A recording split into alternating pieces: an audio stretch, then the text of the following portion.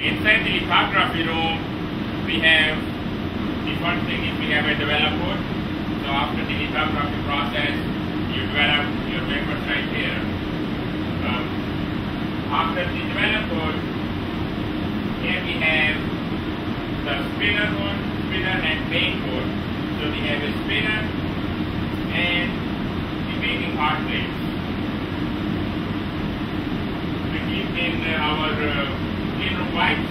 In this bin over there, we have a safety kit on the wall right here. These are the storage for the users that can be assigned to users as they need. Material safety data sheet folder right there. So if you haven't used any chemical and you are using it for the first time, make sure that you read the MSDS of that material. We have the blue M01s. This is also for the heat treatment of your wafers. We also have cold storage for storing photoresist and polymers. This is high purity deionized water system. It has this purification system here. It has the tank here. This always stays on. There is no parts here that users need to operate. To get the water,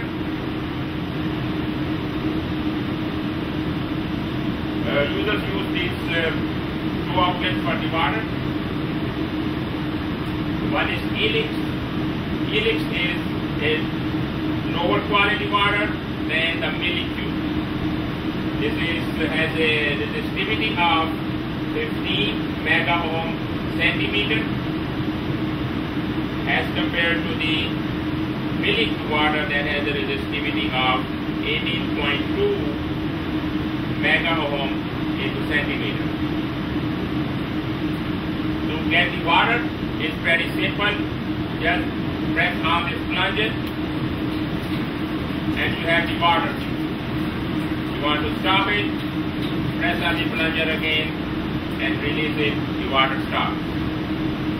Same thing is with the millicube high purity water.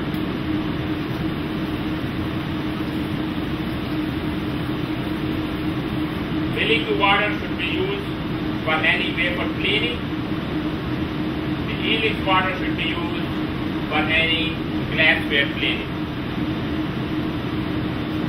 We have to dry the wafers. We have the nitrogen supplied right here on both sides of the hood. One gun is on this side, one on the other side, and we have this water knobs here are city water, and that is to be used in case of cleaning not very critical things like the hood surface. This hood also has storage underneath for storing the developers and the developer waste.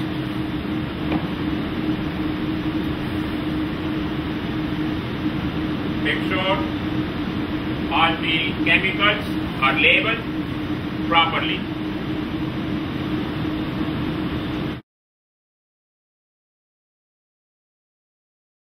Have a cylinder picture on it, and it will dispense 0.25 or quarter of a liter, and the water will stop itself.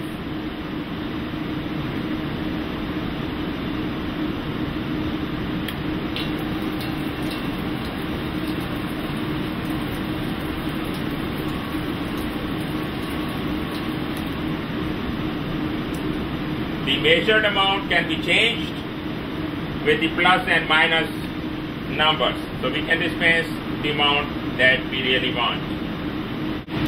In this room, we have the alignment.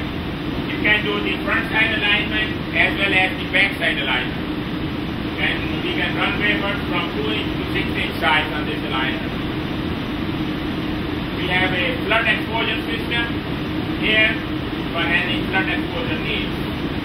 We have the back through window here Once the wafers are done in this room, they can be, through this pass-through window, they can be transferred to the other room, that is our process room, which has equipment, all the process equipment like etching and deposition equipment.